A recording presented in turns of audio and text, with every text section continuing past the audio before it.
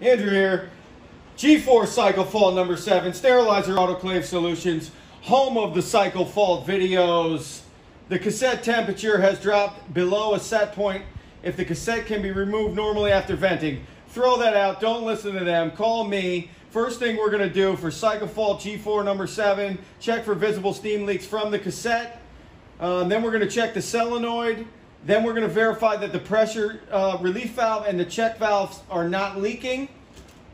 So let's do that. Solenoid right here. Cassette seal always should, or cassette should always sound. Hear that? Click, click, ooh, ooh, ooh, click, click, click. Solenoid should always sound like that.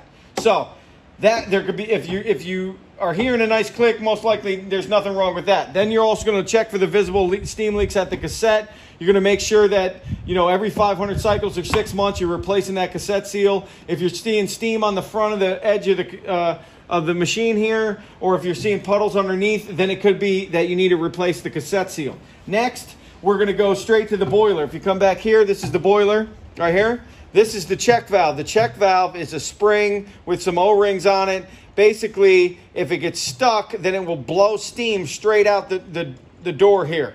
If steam's coming out here, that's bad. If you have a biofilter, you'll most likely see that it exploded or there's water in it because it's 30 pounds of pressure blowing through here, getting in here. That would also cause cycle fault number 7. Next, we're going to go to the pressure relief valve. Pressure relief valve, if that's blowing, then it could be, that's definitely an issue. So in my experience, when the pressure relief valve blows, that's going to be on your older units. That means that there's corrosion inside the boiler. Not trying to scare you. Give us a call, 704-966-1650. Option 3 for this and more videos to come.